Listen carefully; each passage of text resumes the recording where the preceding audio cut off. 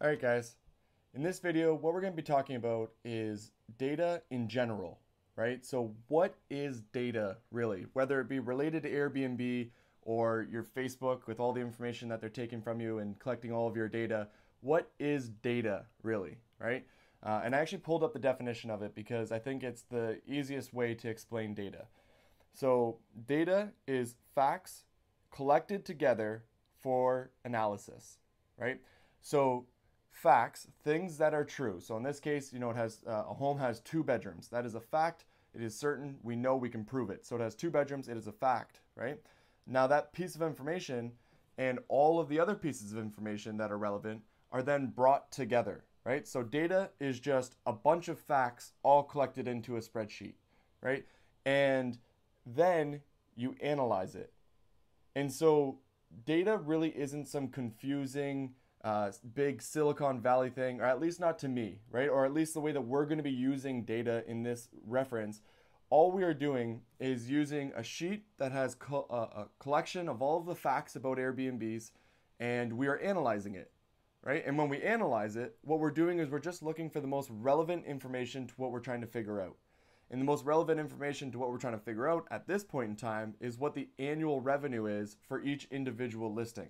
And then from there, we kind of bring it together to give ourselves an answer, right? So I hope that makes data seem a little bit less complex, or like something that is just out there that like I said, these Silicon Valley companies are using against us. It's not. It's just a bunch of facts brought together, and people are analyzing it to try and make sense of things.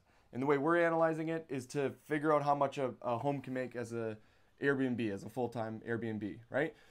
So I just want to walk through a quick example here of what data looks like when you're originally looking at it, right? So this is when the data first comes through, and this is what I see. This is not what you will see, but you can technically see this, okay?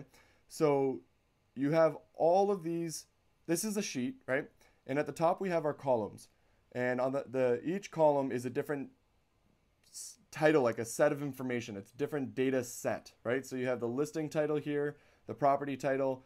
Some of these will not be relevant in the information that we're getting, but here's the lat and the long. We have the state, the city.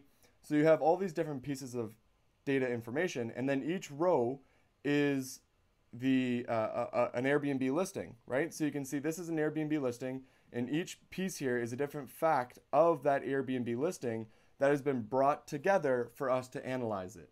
And if you scroll through this all, you can see like, oh wow, there's a lot of listings, a lot of information you go across. It kind of can be pretty daunting and terrifying to look at this and try to make sense of that, right? But that's the idea. That's what we're trying to do here. So what ends up happening, right, is you take all this information, but really what we end up doing is we organize it into only the information that is relevant for us.